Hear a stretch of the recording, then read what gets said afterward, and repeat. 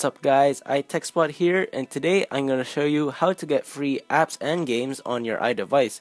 So let's get started. So the first thing you want to do is head on Safari.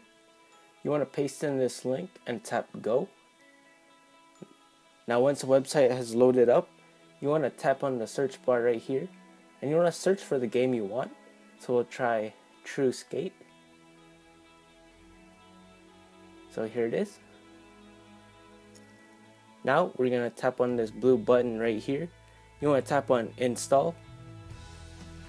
Now you want to head to your home screen. And so here it is. True Skate is loading on my home page. So to show you that this game is paid, we're going to head on to the App Store. We're going to scroll down here. And so True Skate is $2.29 in the App Store. So I'll be right back once the application is done loading.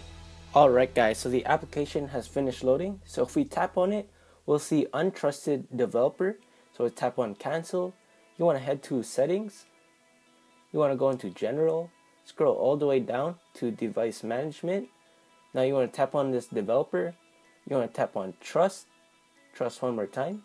So now you want to head onto the application. So here it is. I'm just going to tap on it. So here we go. So the application is working.